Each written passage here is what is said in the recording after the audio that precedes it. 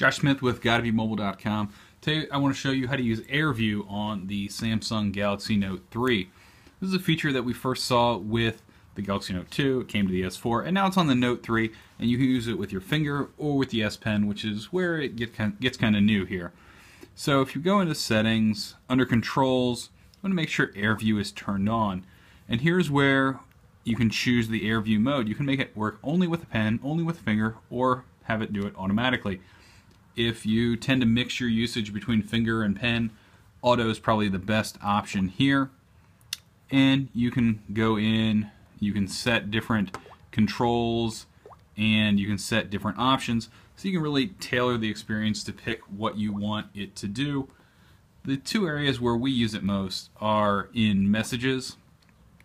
So if I'm in messaging and I want to see more about this without actually opening it, I can hover my S Pen over it and I can see more about that message.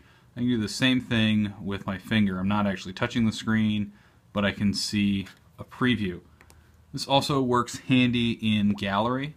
So if I open up the gallery and I want to look at photos, I can hover over and I can get a glimpse at the different photos that are in there.